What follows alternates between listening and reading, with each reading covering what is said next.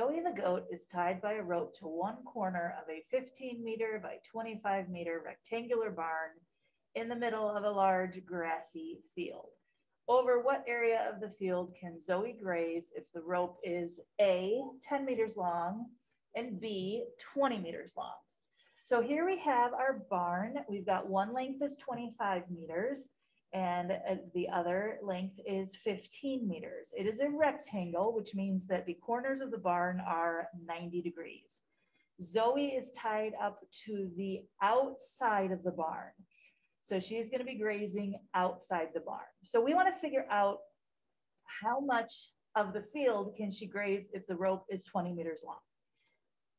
When you have a rope tied to a single point, it basically will create a compass type situation.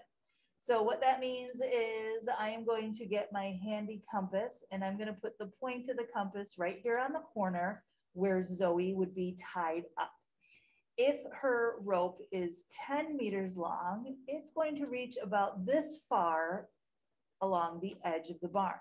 Now, obviously, Zoe can't walk through walls, so she won't be able to go inside the barn, but she will be able to go all the way around like that. So how much of the field is that? It is a portion of the circle. We're looking to see what the inside sector area would be if my radius was 10. And I know that there's 3/4 of the circle that she'd be able to go through. Now it gets a little more complicated when the rope is 20 meters long. So again, I'm going to put my compass point here where it was before. And now I'm going to extend my compass out a little bit to what we would see as 20 meters. So again, she can't walk through walls, but she can graze and it will end up being a circle that she's going through. But once her 20-meter rope hits here, it's actually going to catch on this side of the barn. So she would have 15 of the 20 meters would be going alongside the edge of the barn. And then what's going to happen is that leftover of the 20 meters, which if 15 is lining up along this edge of the barn, the leftover would be 5 more meters.